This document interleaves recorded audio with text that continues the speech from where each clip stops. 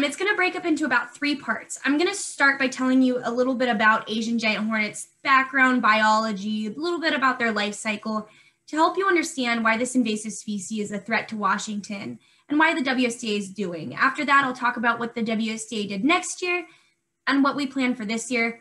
And then at the very end, what's a better pest management practice than going over insects that may resemble Asian giant hornet and discussing the differences. So, Vespa mandarinia sometimes gets another name like yak killer hornet, giant sparrow bee, and I'm sure you've all heard the infamous murder hornet. When you're Googling it, talking about it, I ask you to use its name, Asian giant hornet. You'll find the best resources and information when you Google this term. The murder hornet just was a term that became sensationalized through the media. What happened is when Asian giant hornets were discovered, an article was published, Asian giant hornets threaten honeybees in the Pacific Northwest by the New York Times last year. It gained a little bit of ground, so they did a follow-up article with that infamous name, murder hornet. Really no rhyme or reason how that came about. It was a new term to the scientific community over here. Just a researcher overseas gave them that word and they kind of ran with it. So just use Asian giant hornet. You'll get the best information. What are they? They are the largest hornet in the world. Adults range between 1.5 inches to 2 inches in length. They're native to Asia, most observed in the areas of Japan and Korea. They like subtropic to moderate temperatures, hence their attempt to establish in Washington state. You can tell Asian giant hornets apart from other insects because they have a very prominent large orange-yellow head. It's about as big as wide as its body, and then they have those distinct orange-yellow bands on their abdomen. I always hear people argue it's definitely orange or it's definitely yellow. I like to think about a school bus. I think a school bus is yellow, but if I'm shown a paint swatch, I might lean more towards orange. So I'm always going to tell you it's orange-yellow. When were Asian giant hornets discovered? In December 8th of 2019, a resident of Blaine found a deceased Asian giant hornet outside. He snapped a picture, sent it to the Washington Invasive Species Council. They turned it over to the WSDA and we confirmed it to be Asian giant hornet. Just like any invasive species, we don't really want them here. Anytime an invasive species comes over, it has the potential to destroy habitat, to destroy a niche, take away a food source, and then we might lose some of our native beneficial species. The threats Asian giant hornet poses here in Washington are specifically towards honeybees, human health, and agriculture. Throughout this PowerPoint, I'll explain those threats in more detail, and at the end, I'll go over some of these native species. But they're in Washington, so what's the potential for Asian giant hornets to spread throughout the rest of the United States? Washington State University Extension, along with some researchers, including Chris Looney from our entomologist lab, did a climatic study. Now, they did this for more than just the United States, but that's what I'm going to show you here. What they did is they looked at climate factors, so just like weather patterns. They didn't really look at food sources and different types of habitat, just kind of the climate and the weather. And then we got this map. So the red to yellow areas are areas where Asian giant hornet has the potential to live and spread themselves. As you look across the west coast to the east coast, you see a blue to purple portion across the Midwest of the United States. That's based on global habitat. It's not very suitable for Asian giant hornets to live and spread themselves. And then as you get closer to the east coast, you see that habitat improving again. So based off this, the Pacific Northwest, good spot for Asian giant hornets. Midwest, not really. And then as you move east, it gets better. So Asian giant hornets, not likely to spread themselves across the United States. But as we know with any invasive species, they're really good hitchhikers. So Asian giant hornet does have the potential, it can have the potential to hitchhike from its native range over to Washington. So we need to be really careful with this species and any other invasive species that we're not doing the transport for them. All right.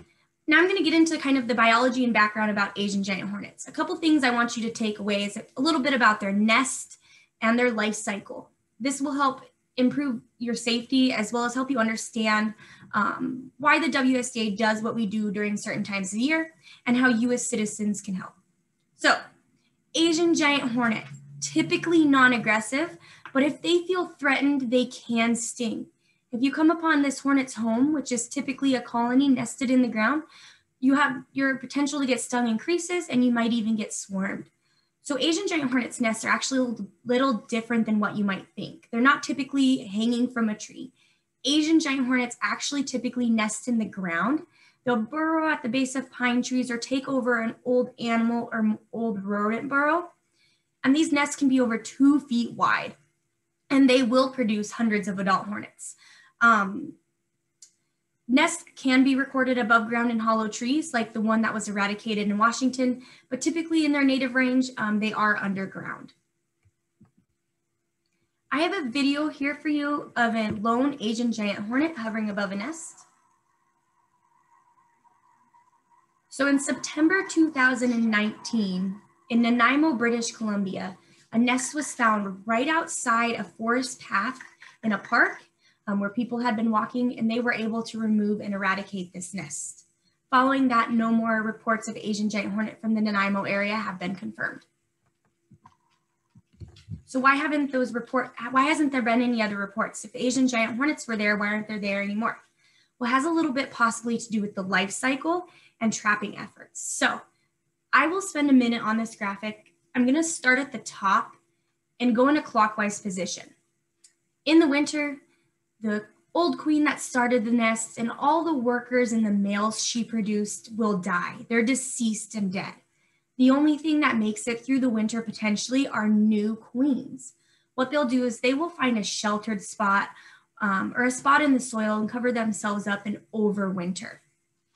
Moving out of the winter into the spring, the queens will emerge and they'll find a place to build that underground nest.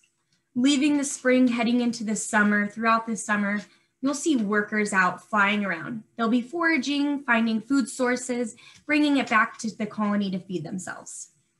However, as the summer ends and the fall nears, that colony will reach its maturity, which means that queen is going to stop laying workers, and that queen's going to start laying new virgin queens and males.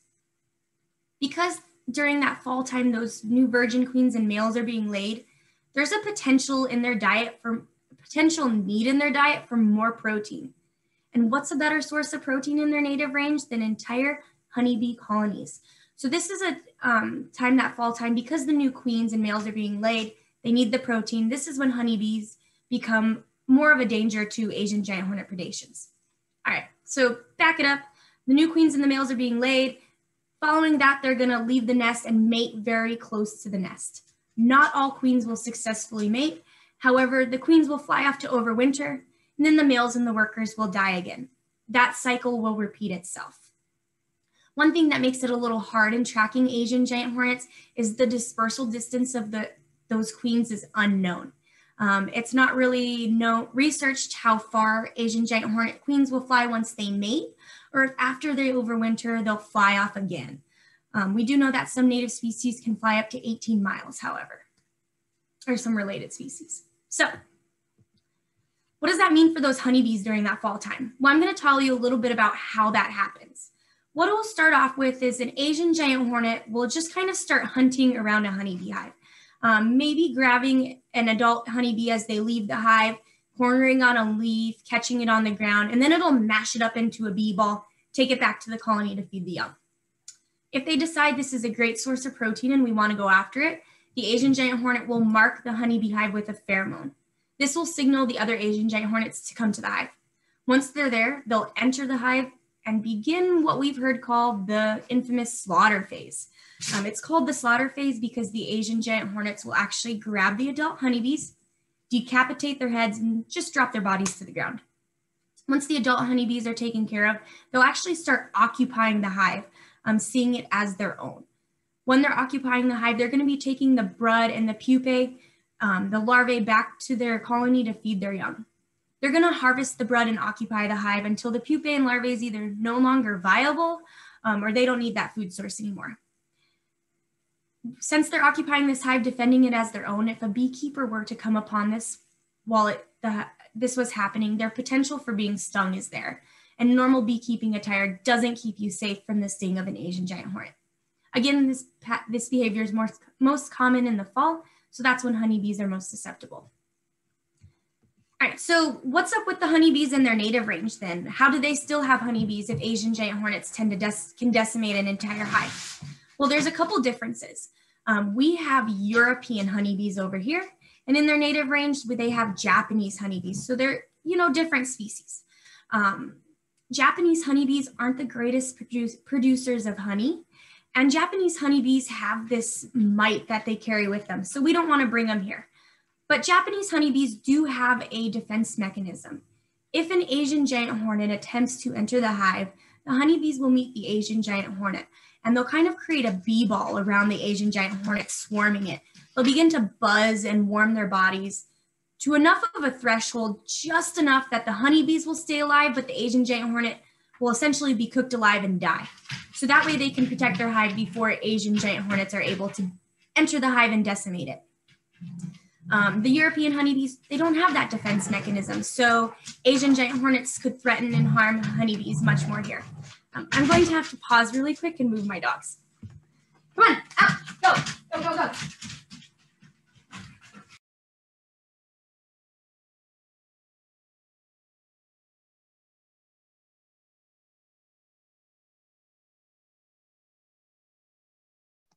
Oh, Cassie, you're muted.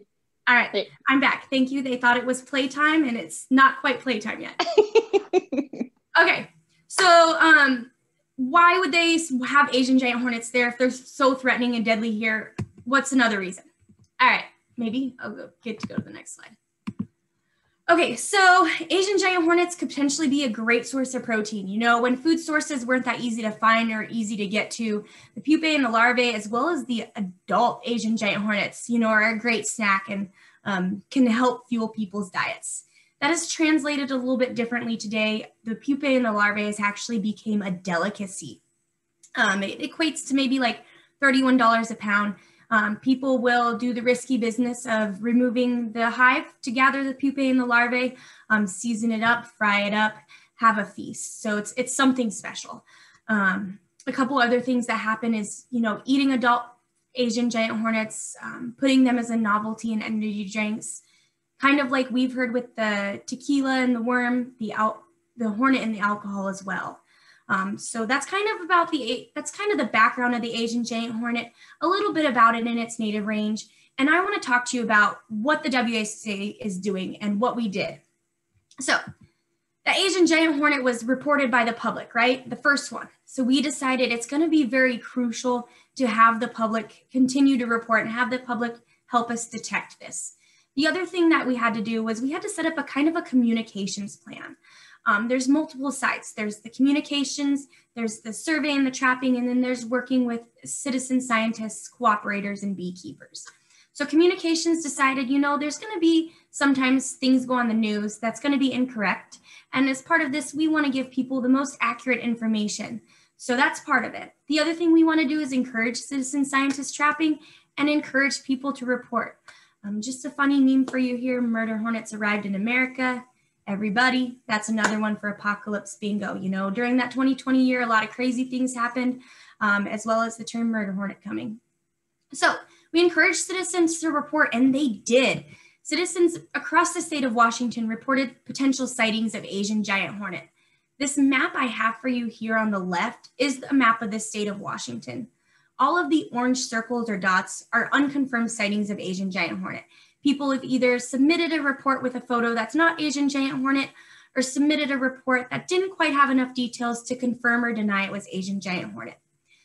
So how many Asian giant hornets were found? Last year in 2020, 31 Asian giant hornets were found. If you look at the middle zoom in of the map that's surrounded in blue, that's the area of Whatcom County, specifically Blaine and Bellingham. Those were the only reports confirmed of Asian giant hornet in the state of Washington was in that Whatcom County. 15 of those reports came from the public. So again, the public is very crucial in helping detect any invasive species, especially preventing the spread of Asian giant hornet. I usually get asked about British Columbia. They did have 6 total sightings.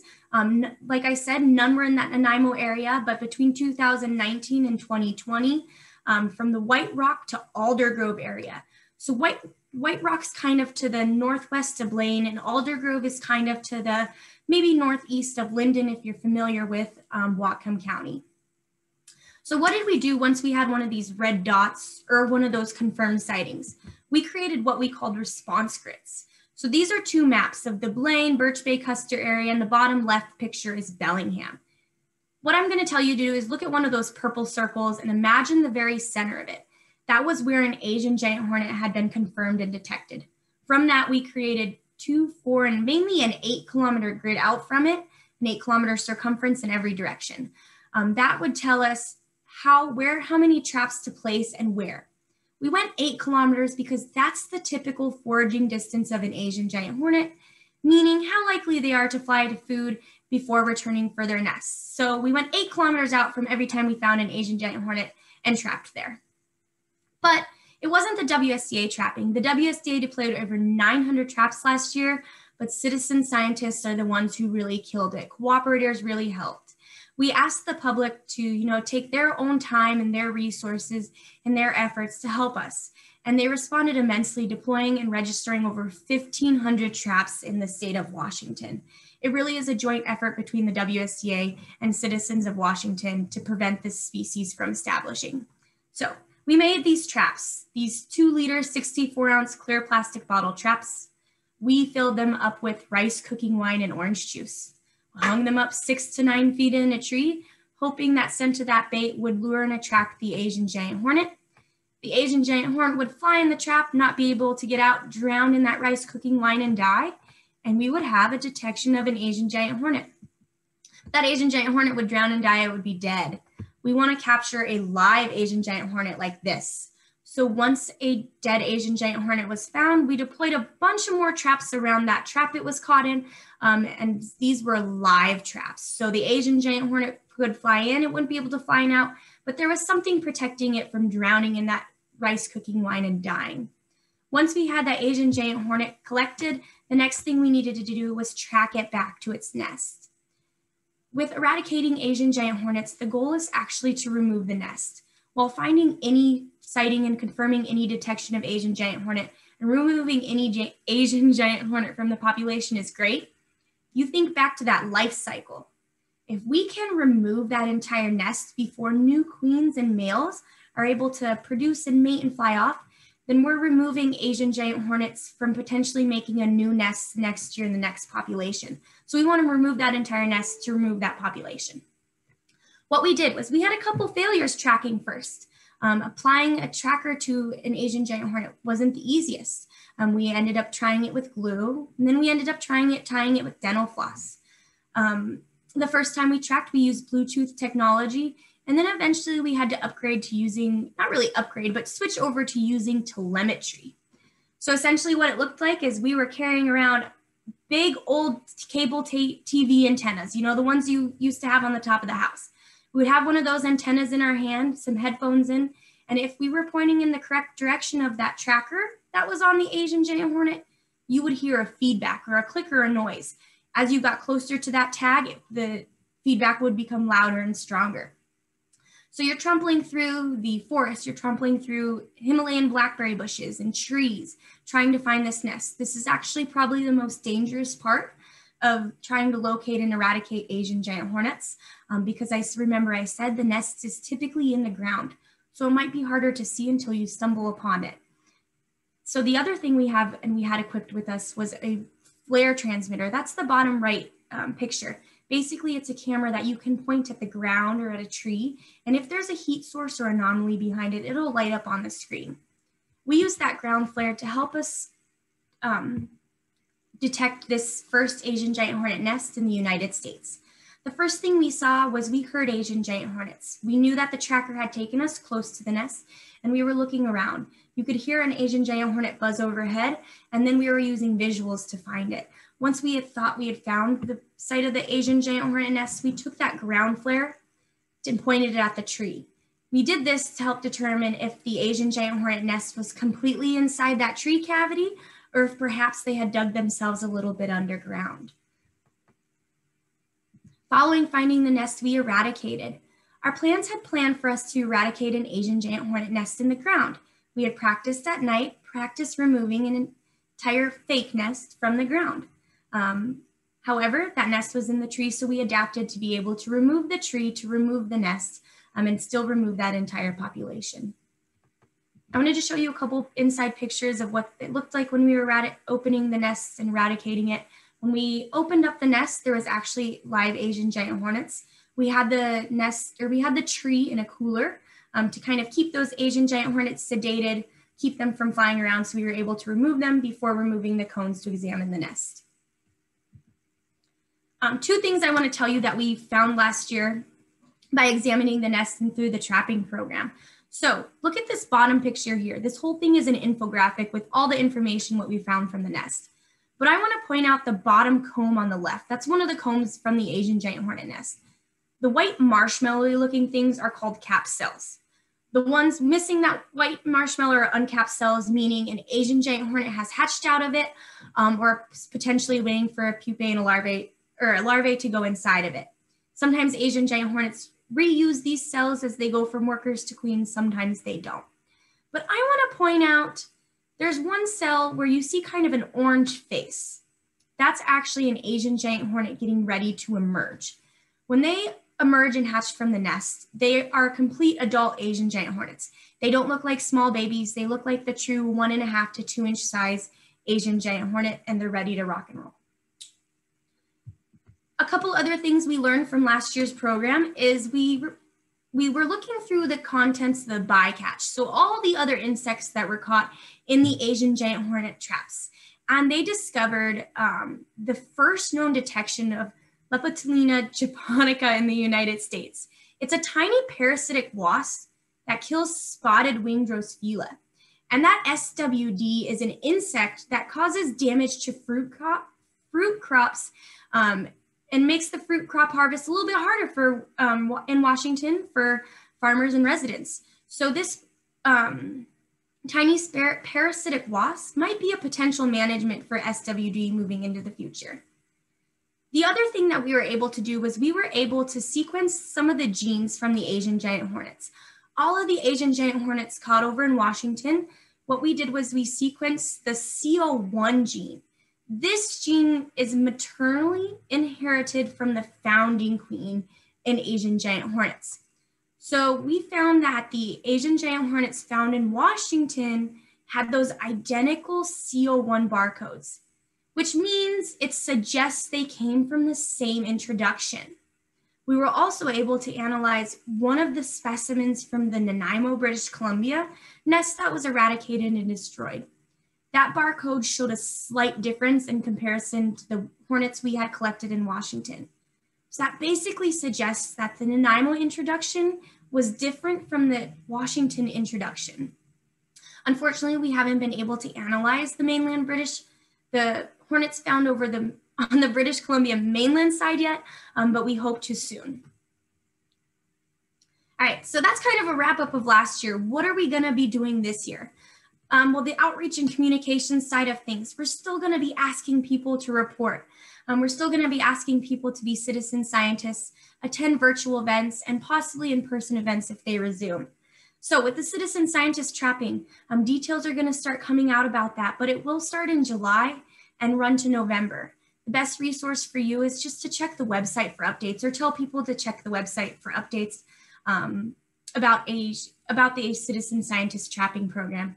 And then, of course, this is just a screenshot of our online reporting form if you've ever gone online and reported a potential sighting. The other flip side of things is we're going to still be surveying and deploying our own bottle traps. This is the new map here of the survey area we're going to do. So instead of just the 2 circles in the Blaine, Birch Bay area, and then again in the Bellingham area, we actually have extended our grids to be larger, as well as include that area of Linden. While on the Washington side of things, no Asian giant hornets have been detected that far east, there was a couple detections on the British Columbia side. So we want to make sure we're getting all of that distance and we're trapping for as much as we potentially can. The last thing I want to mention to you before I get started into the common imposters is what to do if you're stung by an Asian giant hornet. Asian giant hornets in their native range typically kill 10 to 20 people each year due to the effects of this sting. However, there has been years where up to 40 people became casualties. So if you're stung once, apply ice, take an antihistamine. If in pain, take aspirin, but then clean that sting site. They're capable of delivering more venom if stung than we're used to of our native insects, and that venom will actually damage the skin surrounding the sting site. If people are allergic, they may be having an anaphylactic reaction, so epinephrine and call 911. The part where it becomes serious is if you're stung multiple times, and since they're hornets, they're capable of doing so. Applying ice, taking antihistamine if you're in pain, take aspirin, and then seek a healthcare provider promptly. If you're allergic, this reaction might become severe, so then epinephrine and call 911. There's also on if you get on YouTube and you type in WSDA, go to the WSDA's YouTube page, there is an outdoor farm worker and safety video. It's about 5 minutes long if anybody's interested in watching that or sharing it with their workspace. All right, last part here for you. I'm going to go over some size comparisons, side-by-sides, differences between some insects that commonly get reported or mistaken for Asian giant hornet. Here's just a side-by-side slideshow for you of an Asian giant hornet and one of our honeybees. So just like the honeybees, we want to keep our bumblebees around small, black, yellow, and fuzzy. Sometimes they tend to be more black, but if they're fuzzy, it's not going to be an Asian giant hornet. Bald-faced hornets are found throughout most of North America, pretty actually common in the southeastern United States, but we do have them here. They're about 1/2 inch to 3/4 in length, and usually slightly smaller than yellow jackets. Pretty much all black with white markings is how you're going to identify them.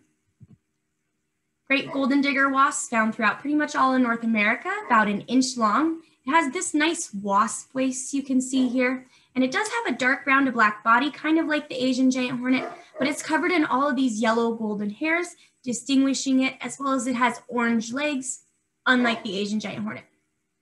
The best feature to tell it apart for me is, sorry, my computer froze, is that abdomen. It has that black tip to the orange red towards the front, so it doesn't have that banding like Asian giant hornet. Cicada killers can get confused because they can get up to 2 inches long. They're primarily found in the western United States, and their thorax, that middle part, tends to be more red comparison to the black-brown like the Asian giant hornet. You can't see in this picture, but cicada killers have round eyes. Asian giant hornets don't. Their striping patterns are also different. The most distinguishing feature for me is the size proportion of the head if you look at cicada killers in comparison to Asian giant hornets.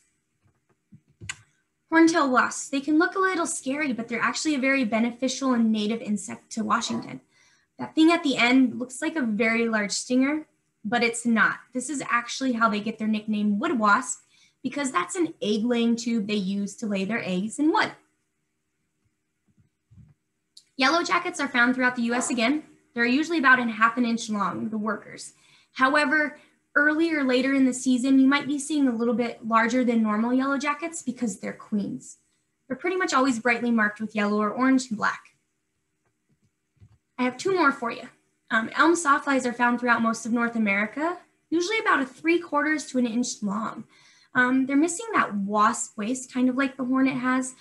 Instead, there's that white spot on their abdomen, the white spot on their thorax. Fun fact, this is the largest sawfly on the continent. Last one for you, our paper wasps, pretty much found throughout all of North America. They'll get about 3/4 of an inch long, a lot smaller than Asian giant hornet. You can separate these from the other hornets because they have that very distinct defined wasp waist. However, if you're not sure if it's an Asian giant hornet or anyone isn't, the best thing to do is report it. You report that to the Washington State Department of Agriculture with details of what you saw. So where you saw it, when you saw it, anything you noticed it was doing. Was it sitting on a tree? Was it eating fruit? Was it digging in the ground? If you can safely snap a photo, that's even better. It's really hard to confirm or deny it's an Asian giant hornet without being able to see it. So if being able to see it, if the specimen happens to be dead, go ahead and collect it in case the Washington State Department of Agriculture, we want to test it later. There's 3 different ways you can report. You can go online to the website agr.wa.gov/hornets. You can shoot an email to hornets@agr.wa.gov, and you can call our hotline 1-800-443-6684. I just included an email if anyone's listening from Oregon and they want to report their sightings. The email's on this page as well. All right, so that's kind of it for me, but I'm outreach. So I want to tell you another way you can stay informed with keeping up with the Asian Giant Hornet Response Project. We create what we call these stakeholder updates. They're PDFs that come to your email typically monthly. Sometimes if it's a little busy, they come more. But they just provide project updates from the WSDA, USDA, and even British Columbia with different things that are going on and different findings as the project progresses. You actually can sign up to receive these emails automatically if you're interested. And I'm just going to quickly show you how.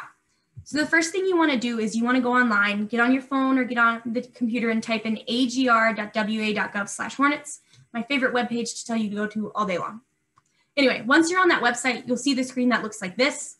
And then you're just going to scroll down from that homepage. And you're going to scroll down until you see this section that says Stay Informed. It has a couple different links in it, but you're going to want to click the top one that says click this link to join WSDA's program listserv. And then it's going to take you to a screen that looks like this next one. You're going to need to type in your name, at least your email address so you can get the emails, right?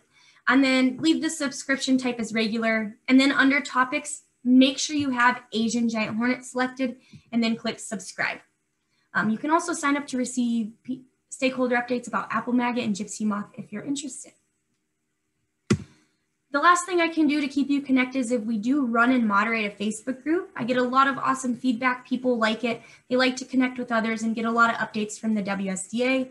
It's facebook.com/groups/hornets. We did create a end of year 2020 video, kind of a look behind the scenes where you got to meet different people from the departments working on the Asian Giant Hornet project. That video is available for you on YouTube. It's about 25 minutes long. Just get on YouTube, type in WSDA.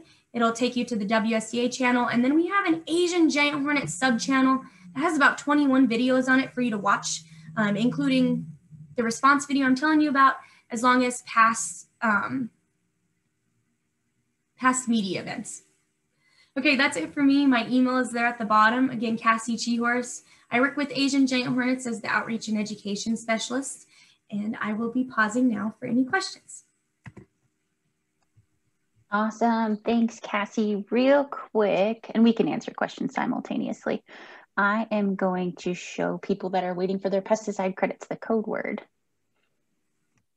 And we're going to be sharing screens and doing things. There we go.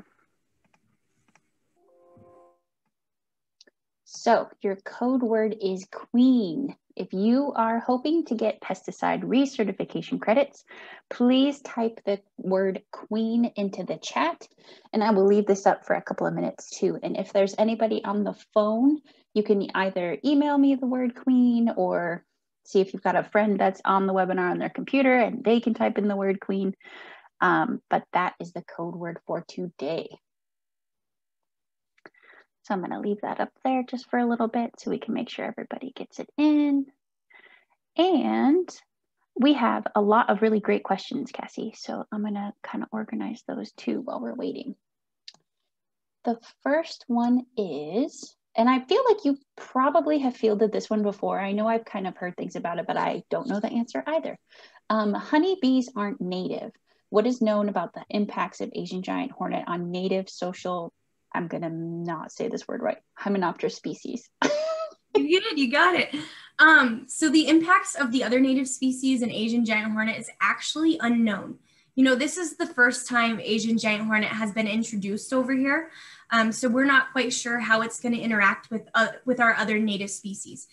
They are an apex predator, so they have the potential to feed on a plethora of insects of their choice. There's not much out there that will actually harm it, so we're just going to eradicate it before we have to find those impacts out, right?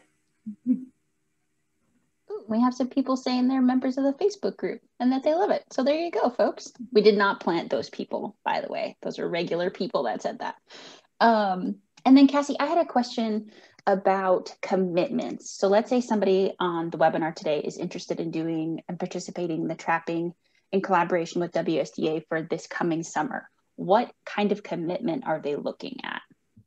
Okay, so any help is great. If you can only do it 1 week, 2 weeks, that's awesome. However, the program will start in July and it will run through November. So it's 21, 22 weeks. You can round it out in there. You'll be required to get the same types of materials as last year. So a plastic clear liter bottle, rice cooking wine, and orange juice for the bait.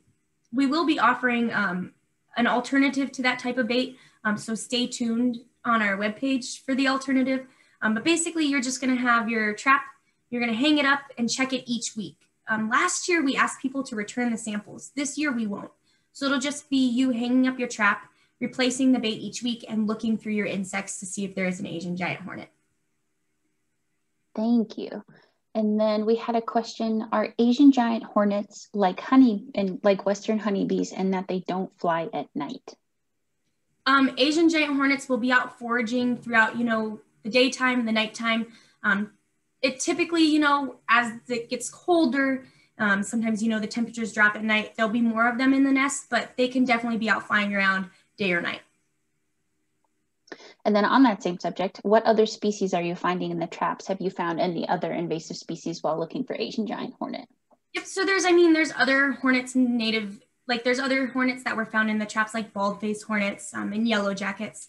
But our results basically concluded that it didn't harm any potential populations of any insect, other than what we're trying to get rid of Asian giant hornet. But honeybees were not attracted to the traps. There was a couple moths and stuff in the traps, and basically they're still sorting through a couple other citizen scientist traps before they release that data and complete to the public. But sign up for those stakeholder updates because there is releases that come out as scientists find things. Thank you. And then this one is about kind of their life cycle. Do we happen to know whether or not any drones that do happen to overwinter, if they will mate with the springtime virgin queens? I don't believe that I know the answer to that because all of the research I've read says that they die in the winter. That's easy enough. And then do we not have European hornet here? I don't actually know that. We do not. There was a potential report, I believe maybe one report in Oregon, but they're mostly southwest. They're mostly in the eastern part of the United States. We do want to keep that Vespa crab burrow from here, but it has not been confirmed to be reported in Washington yet. We want to keep it out. Perfect, thank you. And then last chance, everybody, if you're looking for pesticide recertification credits, please type in the word queen. I'm gonna take the slideshow down here in just a second.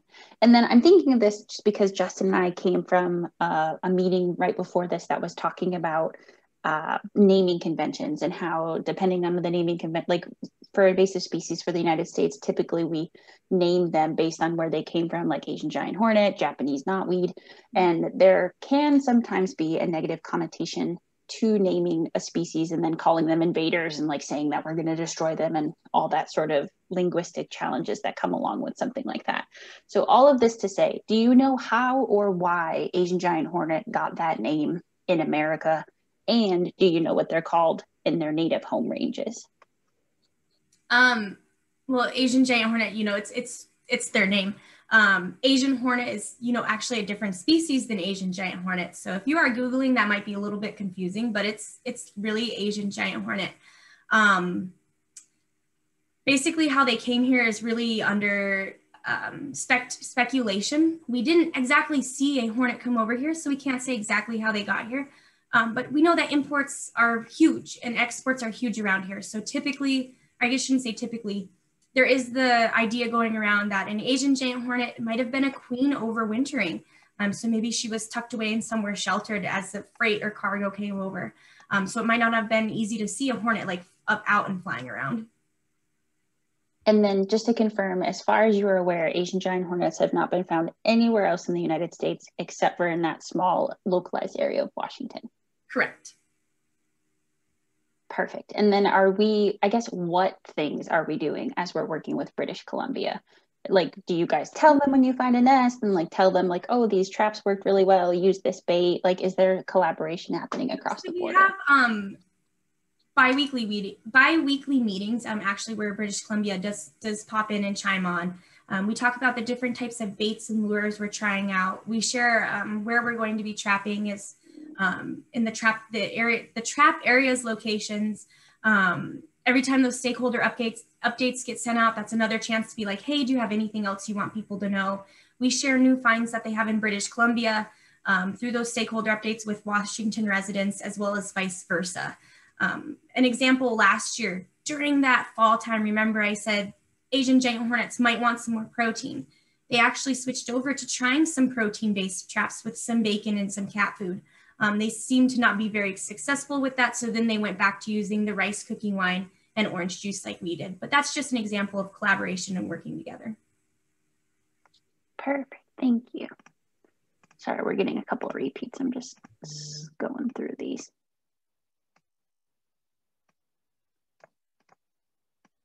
I think we might be all caught up. Let me double check before I move on. So this is your last chance. If you have a question for Cassie, drop it in the chat or the question and answer pane.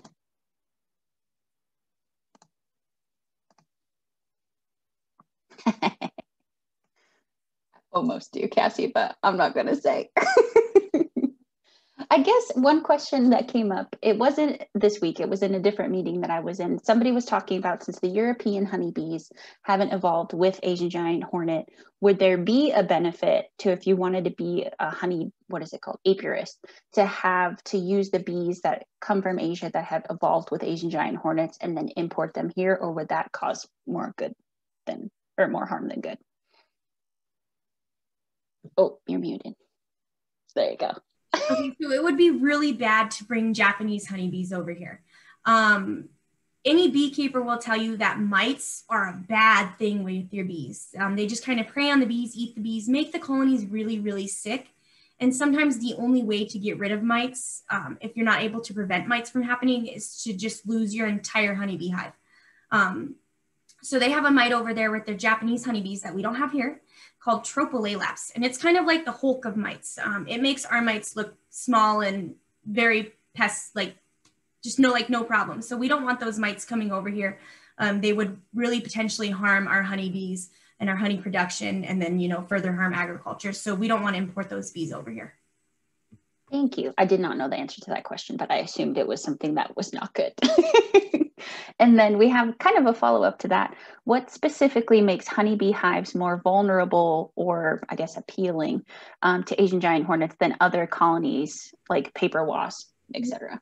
Well, I mean, managed honeybee hives are very, they're very large. As a beekeeper, as someone, they're easy to get to because they're in the box or in the apiary where it's being kept, and there's a lot at once. So as an Asian giant hornet, it's easier to go after, prey all in one spot than go off and pick it off in many different places. They do that as well, but it's just kind of an easy source for them to get to. Thank you. And then is there any reason or indication why the Asian giant hornet nest that was found in Washington was in a tree instead of in the ground like they've always been documented being? The answer to that is no, other than, it's their first time here outside of their native range. The one in Nanaimo was in the forest ground. We suspect that moving forward this year, we will eradicate potentially any nests that are present. So I guess we'll just stay tuned to see if those tend to be in the ground as well. The speculation just says it was probably an easy spot for the queen to start her nest. So that's just kind of maybe where she ended up. Perfect, thank you. And then does, USDA, WSDA, do any of the agencies involved in eradicating this have an indication or idea of how many more nests may be left? I can't give you an exact number. If you can kind of think back to that map, we did have Asian giant hornets kind of found all around the area. Earlier in the summer, Asian giant hornets were being found in the area of Birch Bay. And then as summer kind of got closer to the middle towards the end, those drop-offs of finding those Asian giant hornets just kind of dropped off. That's 8 kilometers further than the nest that was found in Blaine. So we do believe that there was present a possible another Asian giant hornet population over there, as well as maybe towards the Custer area as well. So it's possible that there might be more populations out there of Asian giant hornet. And then I can answer this one. Yes, this webinar is being recorded. We will be planning on sharing the link later. So if you wanted to forward this to anybody or share it with any of your colleagues, that will definitely be available, hopefully this afternoon. And then another question is, are Asian giant hornet being eradicated in Asia as well? They are not. They do trap for Asian giant hornets. Beekeepers try to keep them out of their traps, but the culture there is just a little different. So it is kind of a delicacy. They do eat them, and there's a plethora of Asian giant hornets. So it's just different over there.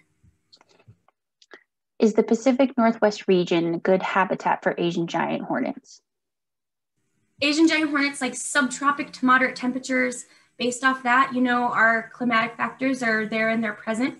They typically don't really like marshy grounds. They like hills and forests or areas that's, you know, not going to be bogged down with water. So there is a lot of area in the Pacific Northwest that would be good habitat for them, potentially. Thank you. And I think that is all the questions. So I'll give it another minute just in case anybody has any further questions. But again, everything that Cassie's reviewed today, everything that we've talked about, including a lot of that great contact information on her slides, is recorded and it will be available later. If you have been with us the whole time and you've had access to the chat, I know Justin's been dropping in a bunch of really great links. Maybe click on some of those and kind of save them to look at a little bit later. There's information in there of how we found it, what has been done about it, what you can do if you're interested in trapping. There's even some information about some of the species that were found in those traps. So I would really encourage you to look at those if this is something that you're interested in or feel like you would want to share with other people that you work with. And definitely join the listservs and the Facebook groups and all the other really great resources that Cassie has talked about today. I know that, that as also a recipient of those listservs, WSDA is really great at being transparent and giving out a lot of information that's timely, just to kind of keep everybody updated with what's going on. Okay, 5, 4, 3, 2, 1. Any more questions? I'm gonna call it.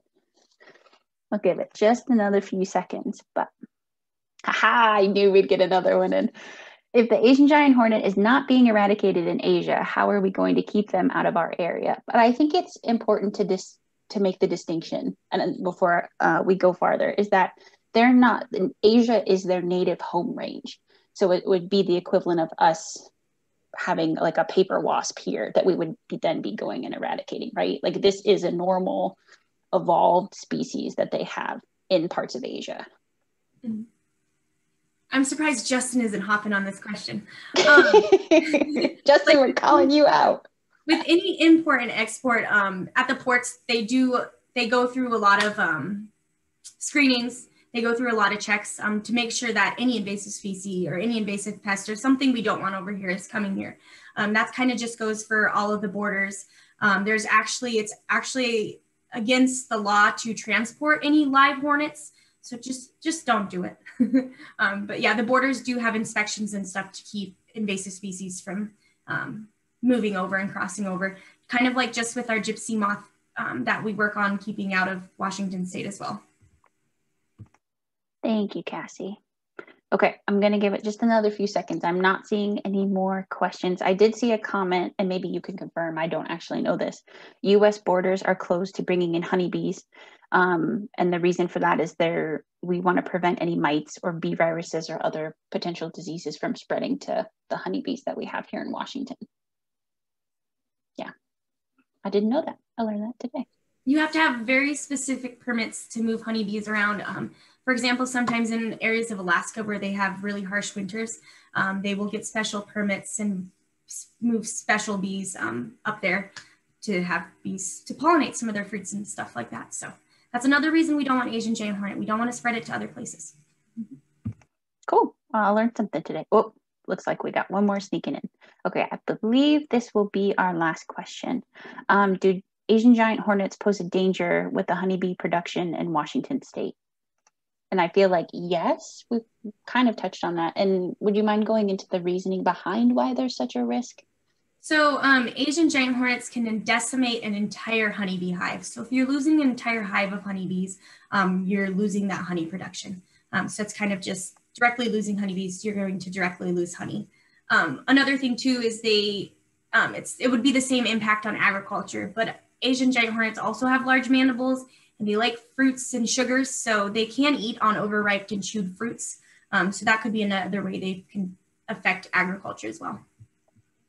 And for frame of reference, so when we're talking like they can decimate a honeybee, population? Like, is that an entire colony of 800 strong Asian giant hornets decimated, or is it a few individuals in a matter of minutes can get rid of a colony? I don't think I threw this number out during my presentation. In their native range, on average, 1 to 20 Asian giant hornets can decimate, kill an entire honeybee hive on average of 1 to 6 hours, usually takes about 90 minutes. So in about 90 minutes, that entire honeybee colony, that entire hive is deceased. I remember it being something kind of crazy from one of your other presentations, so I'm glad you clarified. I remember being surprised. All right, folks, that is the presentation. So thank you so much. Again, this is the final day of the Invasive Species Awareness Week. We're so glad that you were able to join us for the last and final day, closing with Asian giant hornet. If you did not know, the code word is queen. This is your very last chance to type it into the chat before I send a follow-up email to all of you to make sure that we get you those pesticide recertification credits. Again, feel free to copy down any of the links that Justin has put in the chat. And then this webinar is recorded and it has all of Cassie's wonderful information and website links and different things that you can do if you want to be a part of this community and help out WSDA later this summer. So thank you so much, Cassie, for coming and speaking with all of us today and lending your expertise. I really appreciate it. And it's always good to come and hear you talk. And thank you everybody for joining us today. Happy Friday.